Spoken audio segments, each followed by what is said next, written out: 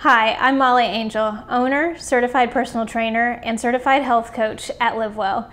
And today I want to talk about some of the misconceptions people have about eating healthy, which is one, that it's expensive, and also that it takes a lot of time.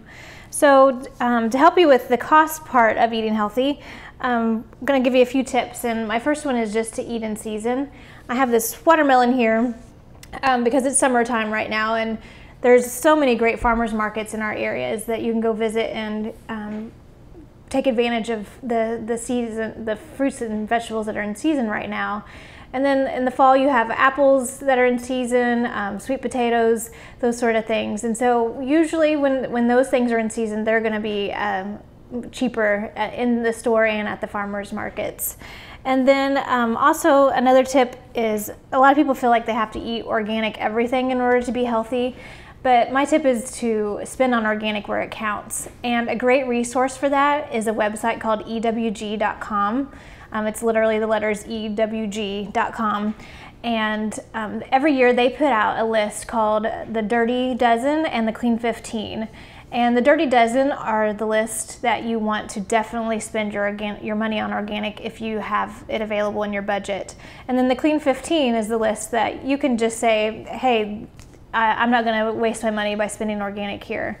And they do a lot of testing on the vegetables and fruits in order to come up with a list to show you what pesticides and herbicides and those sort of things are used on the most, and so that you're able to get the most bang for your buck on organics. And then my third tip for saving money is use that freezer that you have in your house. You can use it in a few different ways. One is, when you are buying your fruits and vegetables in season, freeze them so that later on in the year when they're not in season, you bought them when they were most cost effective.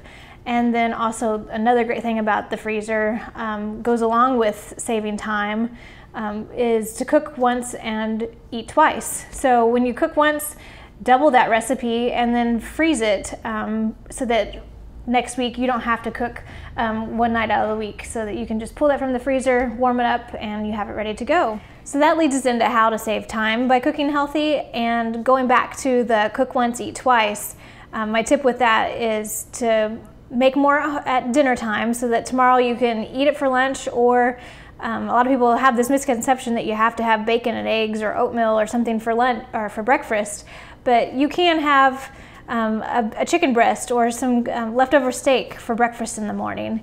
And then a big part of it is having a well-stocked pantry so that you don't have to run to the store every time you want just one or two things for a recipe. So some of the things that I always have on hand are my cooking oils. Right now I have here my coconut oil and my olive oil. I have some natural sweeteners, my coconut sugar, and some raw honey. I like to keep on hand vinegars, which add a lot of flavor to dishes, and this is apple cider vinegar, and then I also use coconut vinegar quite a bit. Here's some olives and some capers, which are great to add to dishes. The olives are great for a healthy fat, and then the capers just add a little extra flavor to dishes. Coconut milk, which is always good to throw in your smoothies or to make a sauce with. And then I always have tomato sauces and diced tomatoes, because you can always make a quick dish with the tomatoes. And then coconut flour too, because those are just good for baking.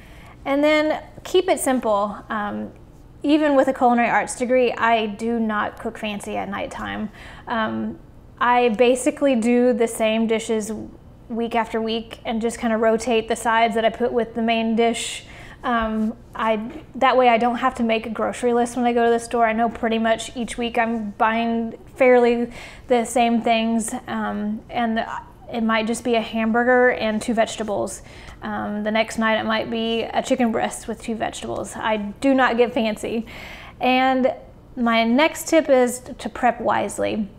So that comes to, like, if you know if you're going to be chopping up onions for the recipe that you're making tonight, don't waste your time only chopping half the onion. Go ahead and chop the entire thing up so that the next night, if you're making a dish that requires onion, you already have that onion chopped up and you don't have to get the cutting board and the knife out and do more dishes. It just helps all around. And then my last tip is the crock pot is your friend.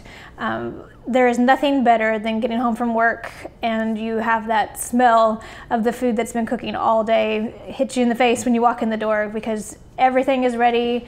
It makes your house smell great and you have dinner on the table within just a few minutes. So feel free to send me any questions or comments if you have any tips or ideas or questions about how to save money or time cooking healthy. So for more tips or recipes, be sure to follow us on Facebook or subscribe to our YouTube channel. Thanks for watching.